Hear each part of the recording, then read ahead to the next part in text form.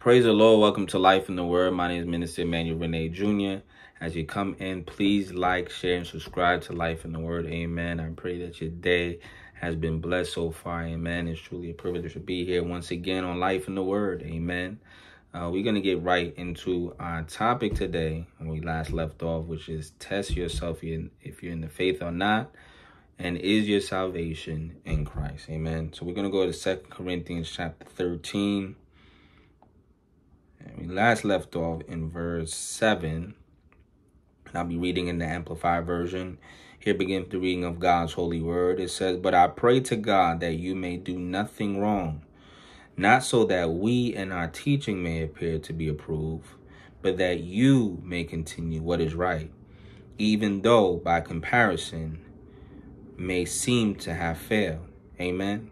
So Apostle Paul is speaking to the church of Corinth about the cases of sin that was going on in the church. And Apostle Paul was more speaking to the church of Corinth about their condition, their spiritual condition, and about how they were living even in church. And you could be in church and live wrong. You know, church does not guarantee, nor does it say that you have a relationship with Jesus Christ. You know, but it's your life. And what we see here is the life of the believers in the church of Corinth that needed to be corrected. There needed to be discipline. So Apostle Paul being, being a mentor, being a spiritual leader towards them. And not only that, because of his life was the church of Corinth also led to the Savior. Amen. But this same church was turned around and asked Apostle Paul of proof of his apostleship, about his authority and who he was to correct them and discipline him. And sometimes we can be defensive, about our walk, and that we don't want anyone to ask us questions and to be corrected and to say, hey, sin is wrong and you need to get it right. We tend to want to be complacent in certain areas in our life when we're not fully giving our life unto Jesus Christ, not knowing that these things eventually could lead you right out of personal relationship with sin if you are habitually living like this. Amen. So Paul came to this church and spoke 2 to 3 times, and maybe this is the third time in coming to the church about the cases of sin. Amen.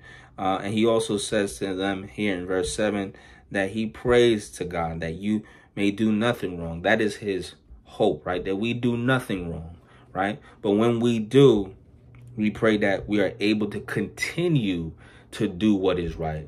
And that should be our attitude. That should be our position. That even if we do wrong, that we're able to continue to do what is right. We're able to continue to live for the Lord. Amen. The Bible said the race is not given unto the swift. So we understand that this is not a fast life. This is not a race, but this is a marathon. Amen. We have to live this life truly before the Lord every single day. Amen. We have to continue to shut out sin. We have to continue to shut out the world. We have to continue to check and examine ourselves, as the Apostle Paul is saying. What is the question that we ask ourselves? Have you given yourself a test?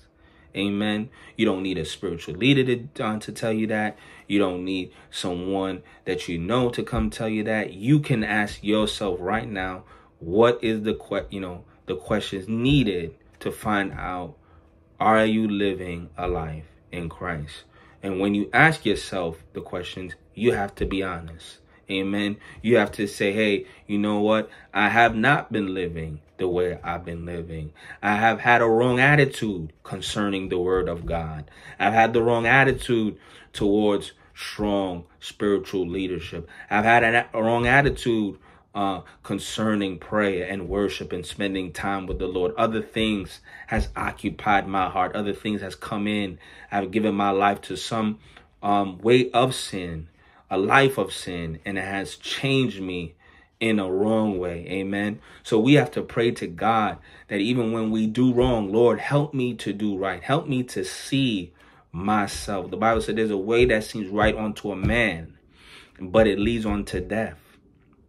So there's a way that you can take, but it doesn't mean that is the correct way. Amen. It doesn't mean that's the way that you should do things. That's not the way that you should live, you know. And I believe that we should not find comfortability in finding a different way. Amen. Jesus has already given the way, which is himself. He says that he is the way, the truth, and the life. Amen. There is no other way unto the Father except through him. So this is no other way but to live in Jesus Christ. There is no other way. Our salvation is in Jesus Christ. Amen. So Paul is saying, he prays to God that you do nothing wrong.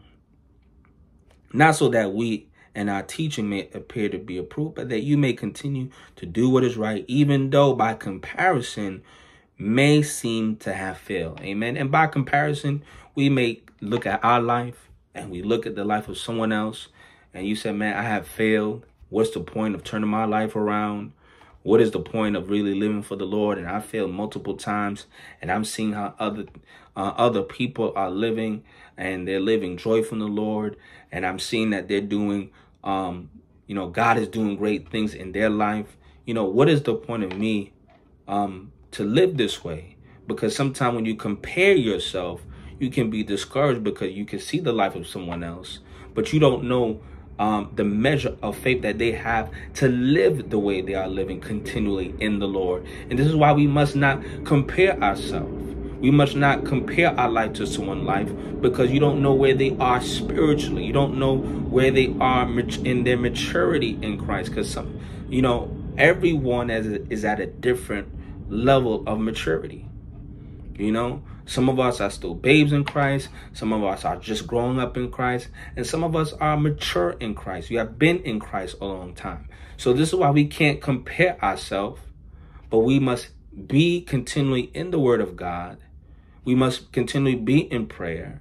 We must continue to hear strong spiritual leadership. Amen.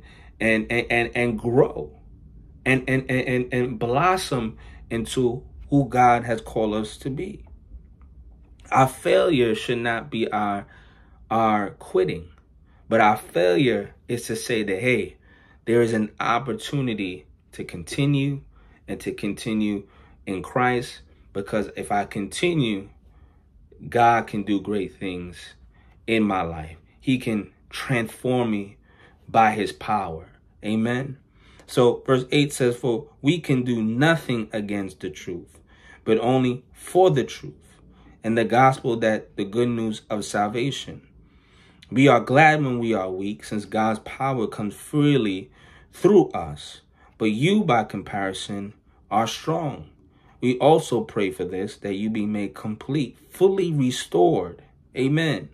Growing and maturing in godly character and spirit, pleasing your heavenly Father by the life that you live. So it's by the life that we are living that we can glorify the Father, not pretending, not living a counterfeit life, not choosing to live one way on Sundays or one way on Mondays, but to live a life committed totally unto the Lord every single day when you get up. And it's going to take some hard questioning about your life. You know, some of us may have gone back into the world and looking to rededicate your life to Jesus Christ. And guess what? That takes a hard look into the mirror to say, I've fallen away. I have failed, but I must continue in Jesus Christ. You can't lose hope and lose your faith when there are failures. But our goal should always to press on to the mark of the high calling, which is in Jesus Christ. Our goal is always to continue and continue with this race. You understand that if you continue, God's power can move in your weakness. God's power can move, in your failures. Amen. So our maturity and restoration and us growing in godly character and in his spirit is coming by not quitting, but being committed. Is staying in relationship with Jesus Christ. is to test yourself, examine yourself, inspect yourself, and know what is the adjustment I must make so that I can see transformation. Paul says, for this reason in verse 10, I'm writing these things while absent from you, so that when I come, I will not need to deal severely with you in my use of the authority which the Lord has given me to be used for building you up and not for tearing you down. Amen. So finally, believers, rejoice, be made complete, be what you should be comforted, be like-minded, live in peace, enjoy the spiritual well-being experienced by believers who walk closely with God. And the God of love and peace, the source of loving kindness, will be with you. Greet one another with a holy kiss. All of God's people greet you. Amen. So Paul is ending his message to the believers, said, finally rejoice, be complete, be what you should be. Hallelujah. Be what you should be. Don't be what others want you to be, but be who you should be. Amen. Be comforted, be like-minded, live in peace, enjoy the spiritual well-being, my God, experienced by believers who walk closely with God. So that only comes when you walk closely with God, not walking far from him, not only choosing certain days to walk with him, but walking closely, meaning that I can't be without him.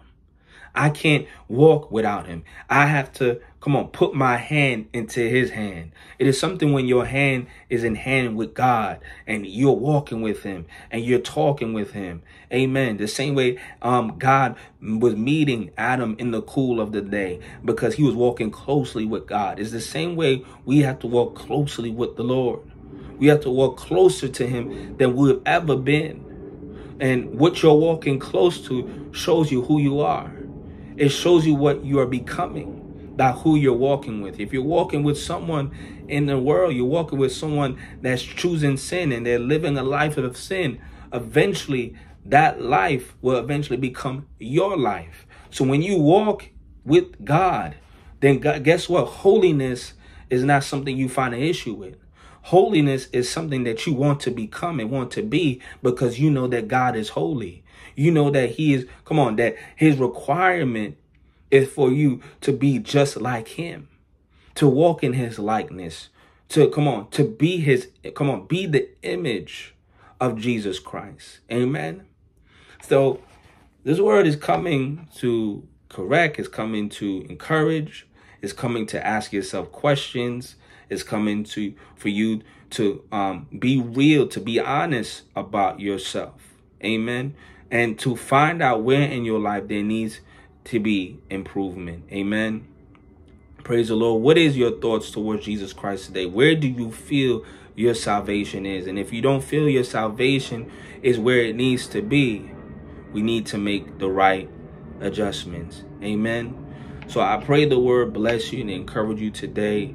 Amen. I want to say a quick prayer for those that want to give their life unto Jesus Christ. Amen. The Bible says in Romans chapter 10, verse 9, that if you confess with thy mouth the Lord Jesus and shall believe in thy heart, he's been raised from the dead, then you shall be saved. For with the heart man believeth unto righteousness, and with the mouth confession is made unto salvation. So just say or pray with me if you like to give your life unto Jesus Christ. Heavenly Father, I've lived my life not the way that you call me to live it, but I'm choosing your life today. Lord, I repent for all the sins that I've committed. I repent for all the things that I've done that you did not agree with, Father God. So Lord, I give my life to you today. I confess with my mouth and believe in my heart that the Lord Jesus was raised on the third day. Amen. And resurrected. Amen. I give my life to you today so that you can transform it and that I can be made new and have become the image of you in this new life. Amen. Today, as you're giving your life to the Lord, you've confessed the Lord Jesus and you believe in your heart, you are saved. And pray that the Holy Spirit will fill you. Amen. Today, ask the Holy Spirit to fill you up. Amen. To the overflow, to the fullness, and that you can see the transformation of God in your life. Amen. So I pray the word bless you and encourage you. It did great things for you today. Amen. And it was a pleasure to be on Life in the Word. Amen. Have a great rest of your day. My name again is Minister Emmanuel Renee Jr. Please remember, Jesus is Lord. God bless you.